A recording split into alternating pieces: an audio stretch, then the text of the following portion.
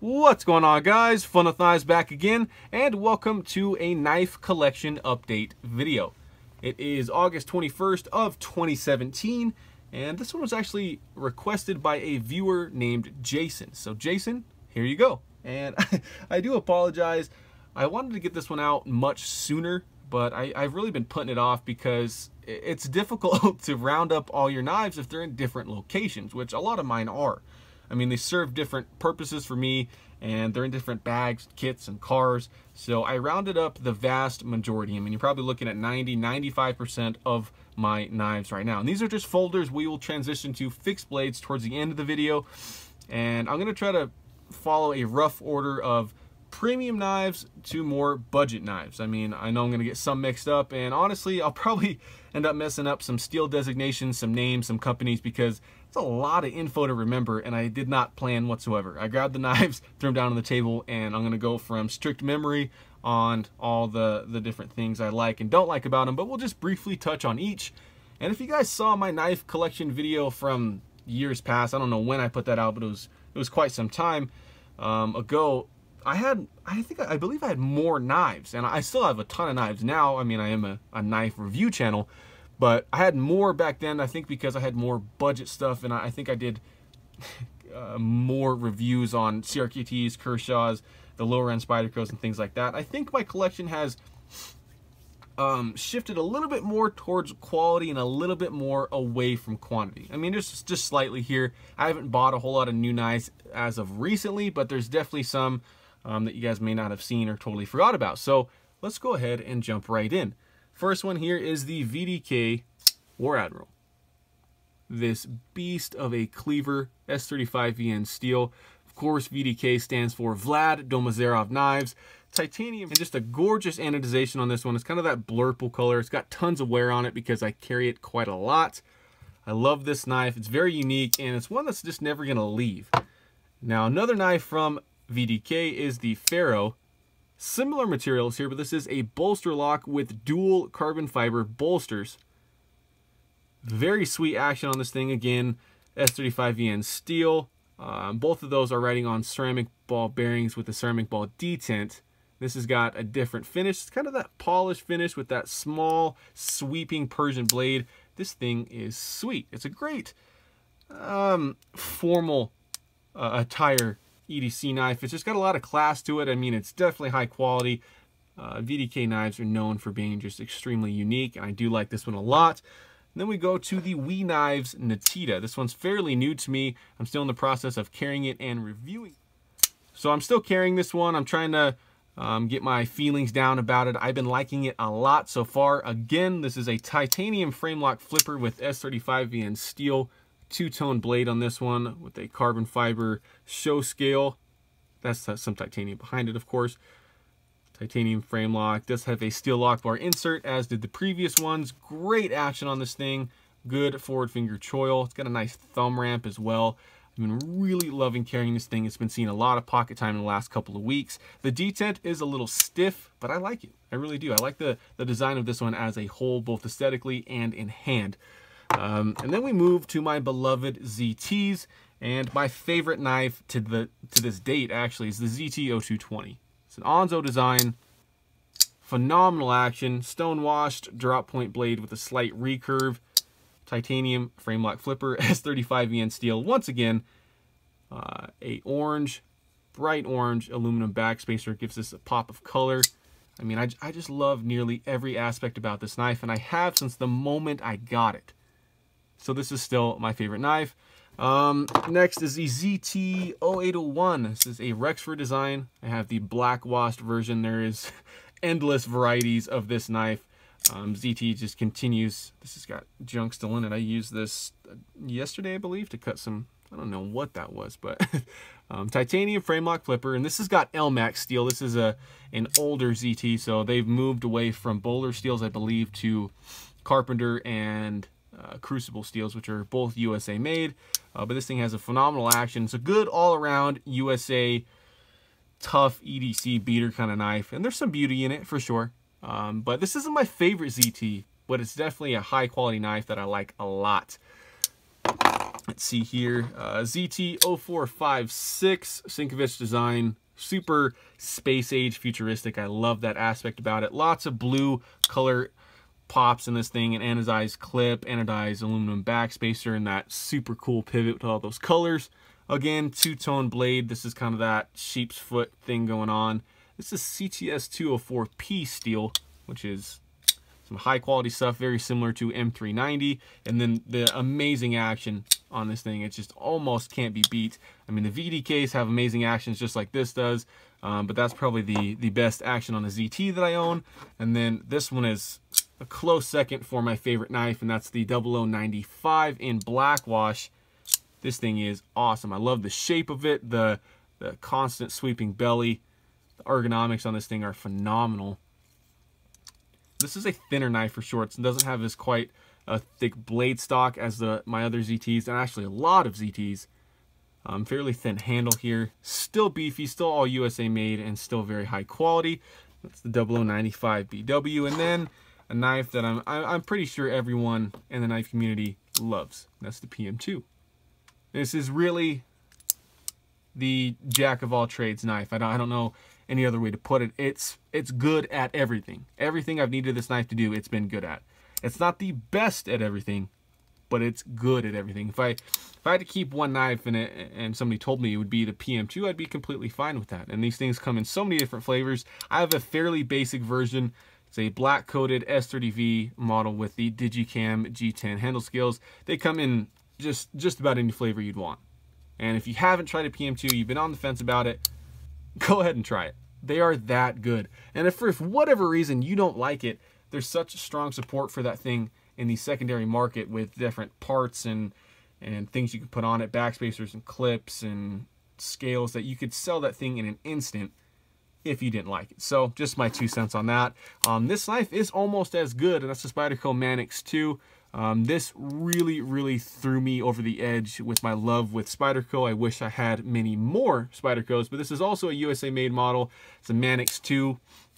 Both of these knives are going to come from the minds of the Glesser family, Eric and Sal Glesser, the owners of Spyderco. Wire clip on this one, FRCP handle scales, and this is again a fairly basic model, CTS BD1, black coated with the black scales. Has the ball bearing lock, and just super functional, a little wide in pocket, but the ergonomics almost cannot be beat. Out of my folding knives, this probably has the best, or in the top 3 for ergonomics. Love this knife. It's seen a ton of use. Probably never going to leave the collection as well. Now, I know that I'm probably skipping all sorts of insight that you guys want to know about each of these knives, but I have reviews on most of them. A couple of them are still in the process of me carrying them and using them, but most of these have reviews. So if you want to know how I really feel about the ZT-0220 or the Spyderco Manix 2 or anything, just go ahead and search into my channel and you'll find a full review. So Kershaw launched 2, their USA made autos, CPM 154 steel. This is the OD green anodized handle. Aluminum, of course, that standard Skyline clip, super fast action, but the launch 2 doesn't always lock up, as you've seen there. Still love the knife. It's just not carried as much as it should be, but I do like it quite a bit. It's nice and slim, it's nice and easy to carry, and it's really fast to deploy. This has got that standard kind of drop point. I believe they're up to 7 models within the launch series, and they present really good value. But if you're looking to get your first launch, go with the original, the Launch 1.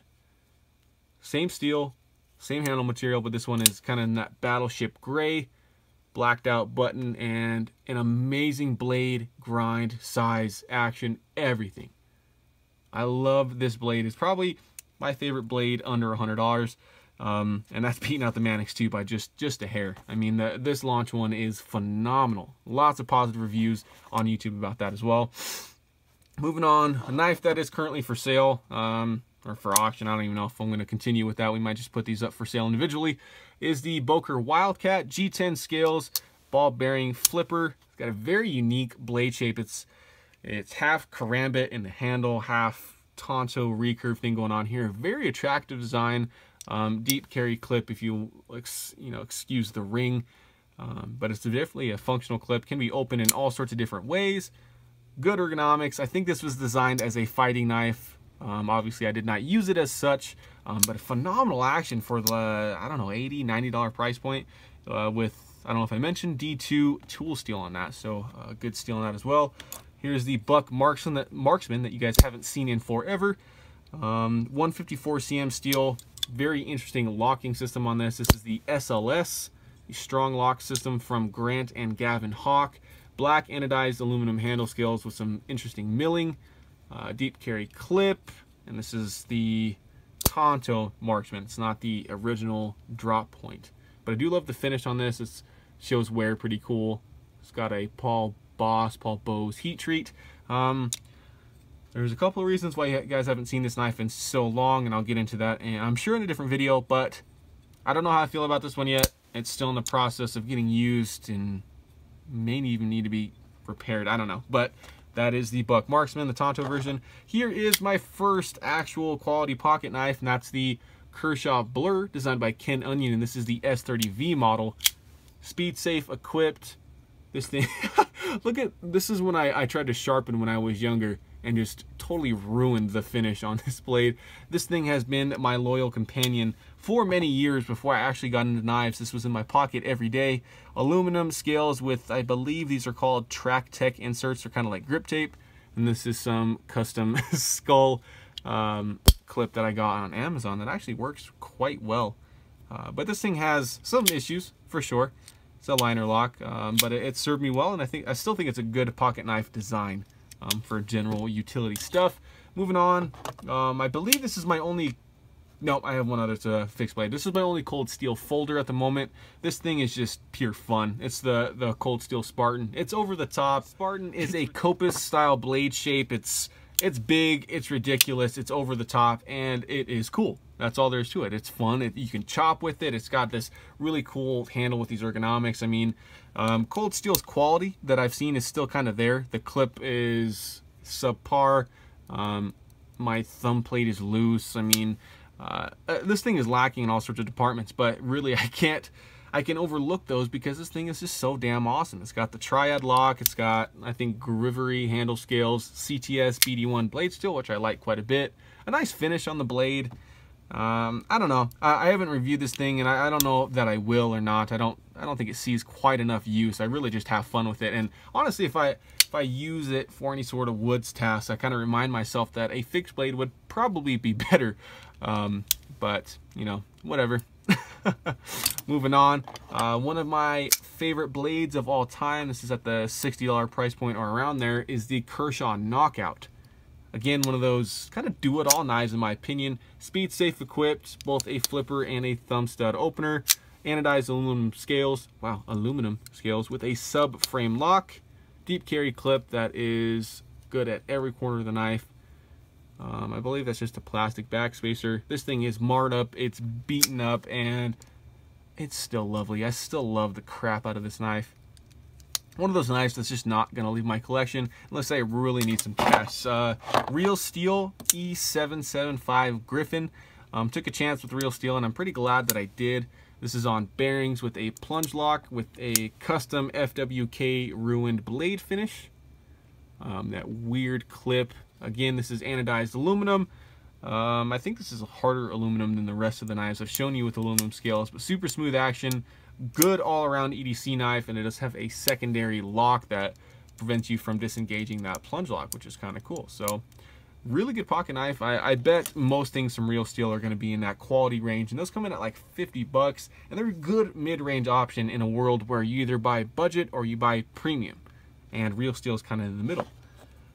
Here is, again, a custom FWK ruined Kershaw. This is the Kershaw Emerson CQC 4K XL. It's big, it's pretty badass, but I've kind of moved away from these sort of designs. Not intentionally. This has got a two-tone 8CR13 MOV blade, steel frame lock, of course, Emerson design with the wave opener, thumb disc. This thing originally had a spear point blade that I chipped the tip on. Messed with those scales. You guys probably got enough of staring at that ugly thing. It's not ugly when it's new, I promise. It's a pretty decent knife when it's new, but I definitely jacked that up. I dabbled in the I won't even say customizing the knife ruining scene for a while. This is, what brand is this? This is a Bear and Son. Is that what this is? I don't know what this is. It's my first butterfly knife, and it's a lot of fun for sure. I don't really know any tricks with it. I haven't really messed with it since about the week I got it. I believe these are like zinc handles with some crappy blade steel, but really the materials don't matter as long as it doesn't fall apart. This is for pure fun. It's not a nice balisong, it's just for me to kind of mess around with. Just like this knife, this was a gift. This is a Lightning OTF knockoff. Autos are completely legal in my state. I can use them, I can carry them, I can own them, but I never really had a whole lot of interest in the out the fronts because they're so damn expensive and I don't see the utility in them. Maybe I'm wrong, maybe I'll have some auto phase in the future, but to me these things are just fun, and I've never ever really used this knife. I've just kind of messed around with it, but that's that. Here is the Kershaw Flourish, a new 2017 model, 8CR13 MOV blade steel, G10 carbon fiber handles, a liner lock, speed safe flipper. I don't know if I mentioned that. Pretty standard Kershaw knife, but it's actually a pretty good one. Thin blade stock, slices pretty well, and overall pretty good larger EDC knife. This thing is kind of deceivingly big. It's not incredibly heavy or too big to throw in your pocket. It's just bigger than you might think it is. Hey, what do you know? Another custom FWK ruined knife. I really dabbled with the Dremel on this one. I think I was trying to go for a lunar look on the handles with the craters, but of course I made them all the same size, and it's just terrible. I know I'm going to get judged for that pretty hard, but that's a Spyderco Persistence 8CR13 MOV blade steel zip tie mod because I was feeling it at the time. Liner lock, G10 handle scales, that great Spyderco clip, and a lanyard. I guess I was into that at the time as well. This thing sees absolutely no use, but really if I had to pick a knife to throw in the garage or something for those kind of beater knife tasks, it would be this one. Kershaw Dimension. Again, FWK ruined finish. Nice. Titanium handles. The only knife with titanium handles that seems to be decently priced. This comes in at like 30 bucks or something. Cool design on the handles. Pretty thick blade though. This originally had a stonewash. This is a plunge lock with a speed safe mechanism in it, so it is assisted.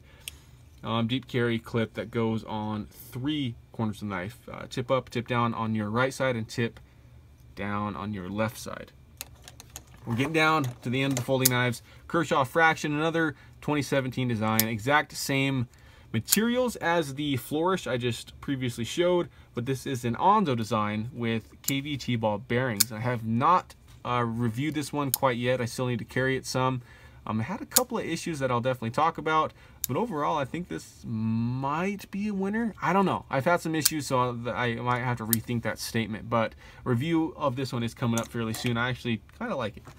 Here is the Gerber Valaton, I believe. This thing is years and years old. Gave to me by my brother, so it's never leaving the collection.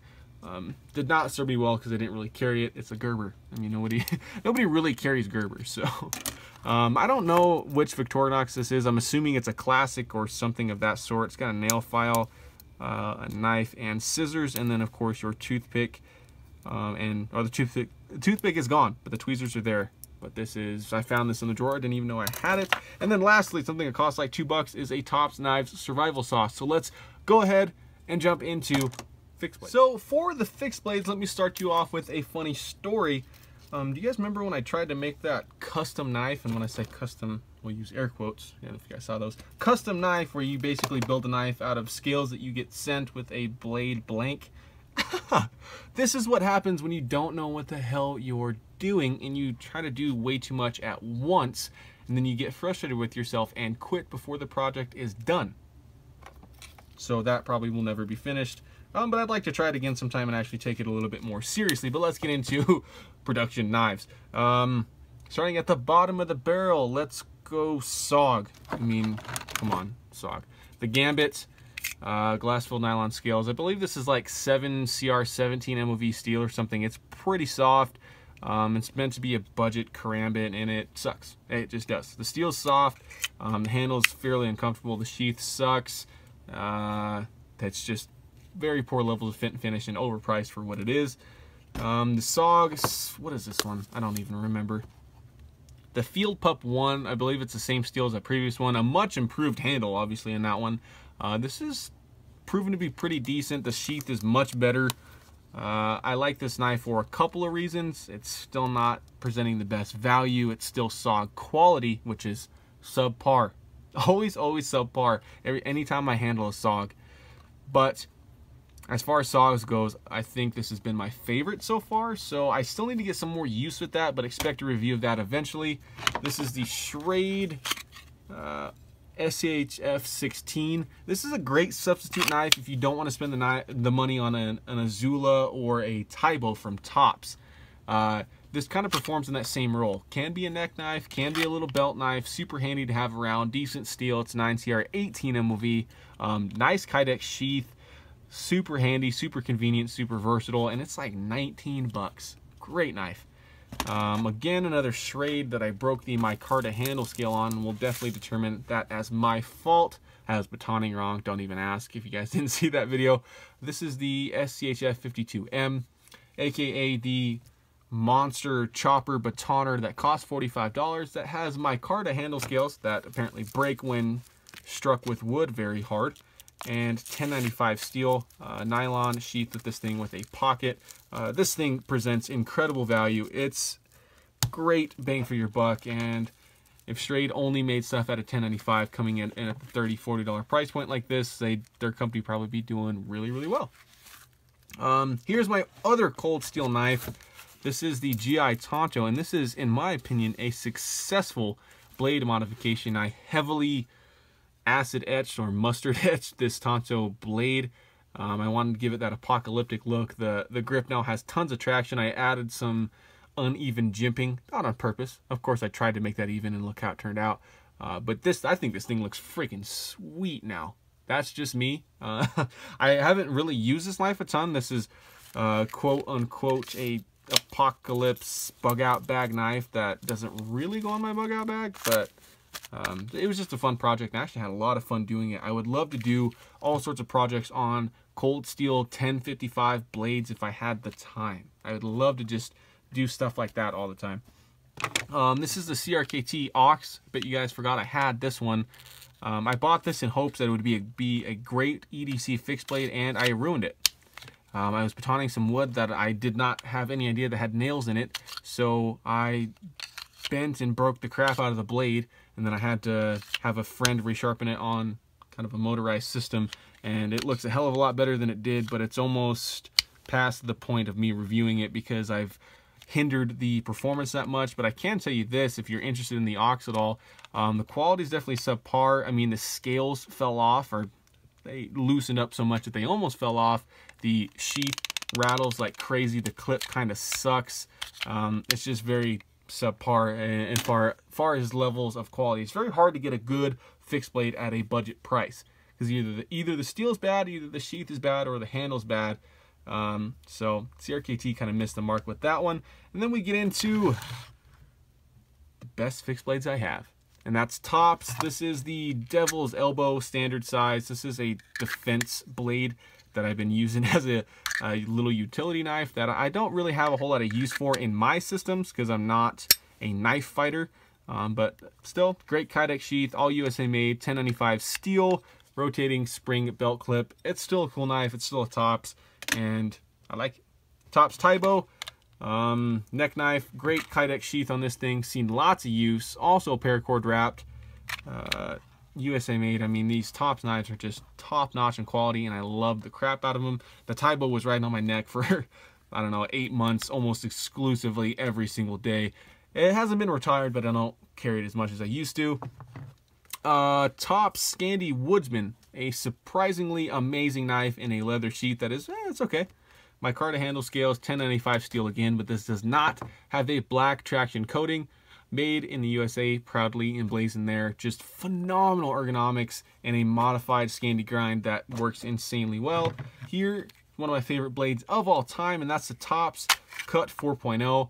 This thing seen ridiculous amounts of hard use, and I actually filmed a testing video not too long ago that I might have uploaded by the time I upload this one, I'm not sure, but something similar happened. As to the Schrade, I broke a piece in the micarta handle scale off, and I know Topps uses quality material, so the blame is definitely on me. I'll make a video about it, I'm sure, but great Kydex sheath. It comes with these belt loops. I believe they call this beta material. You can kind of put them on any way you want. It comes with 2 of them. Elaster to packs, belt, horizontal, vertical carry, whatever the heck you want. This thing is amazing. Awesome blade shape, great karambit style handle.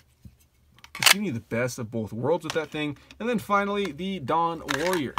I kind of go to beat the crap out of knife as well. Micarta handle scale is 1095, super thick, super rugged, and super freaking awesome. And I'll probably end the video here with this sound. That locks into that Kydex sheath like nobody's freaking business. I love the way these Kydex sheaths work from Topps. Again, 360-degree rotatable belt clip. Just amazing knives, great prices, I think, for what you're getting. And that wraps my fixed blade collection up. So now you've seen pretty much all of my knives. I mean, that's probably 90-95% of them. And you can see it's slimmed down a little bit, but I still have a ton. I'd like to sell some off, get some new blades, because I'm kind of dwindling. I mean, I have lots of videos I need to put out, but there's not a whole lot of new knives rolling into the channel like there used to be. And of course, that's a whole lot of factors, but that's a different video. So thanks for watching, guys, as always, and remember, have fun with your knives.